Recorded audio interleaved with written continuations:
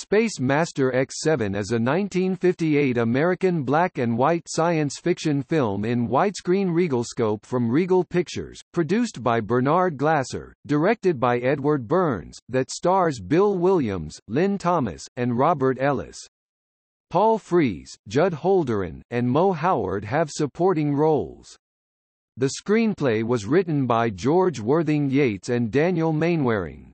20th Century Fox distributed the film. Space Master X-7 was theatrically released in July, 1958 as a double feature with the Vincent Price classic The Fly.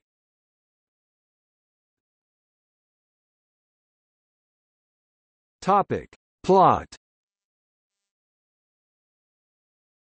A space probe returns to Earth covered with a mysterious fungus, which, when accidentally mixed with human blood, transforms into an ever-growing pile of space rust. If not stopped, the infection could eventually cover the entire world.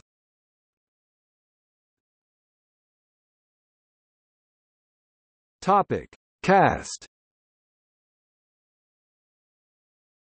Bill Williams as John Hand, Lynn Thomas as Laura Greeling, Robert Ellis as Private Joe Rattigan, Paul Frees as Dr. Charles T. Palmer, Rhoda Williams as Stewardess Archer, Joan Barry as Jean Myers, a brunette, Carol Varga as Elaine Froman, Thomas Brown Henry as Professor West, Thomas Wilde as Collins, Fred Sherman as Mr.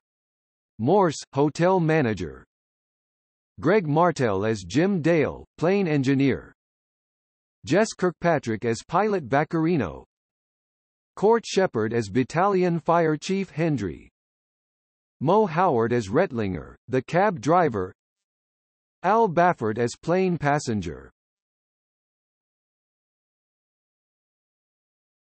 Topic. Production.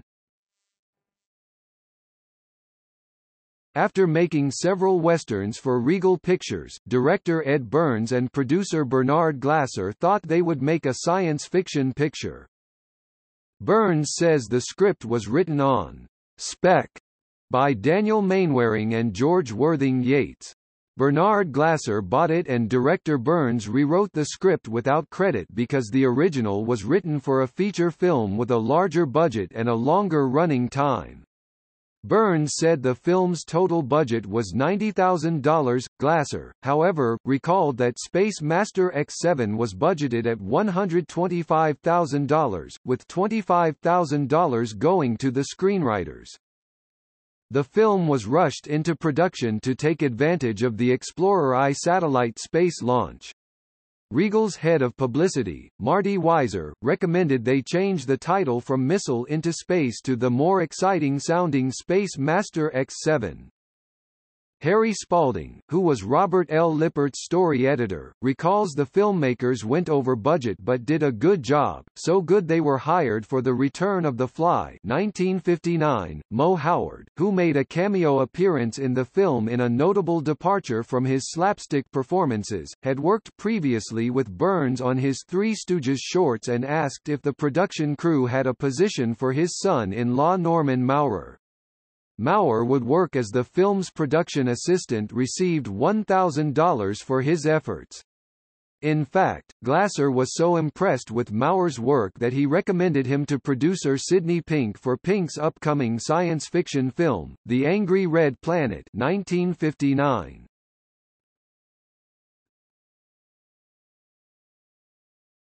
Topic: Video game trivia. A Space Master X-7 video game was announced in 1983 for the Atari 2600 by Fox's video game publishing arm. It was not based on the original feature film. In fact, programmer David Lubar had not even heard of the 1958 film before Fox decided to attach its title to an original game he had developed. The game's Atari 800 port, published by Sirius Software that same year, was eventually released as Alpha Shield, dropping the film connection entirely.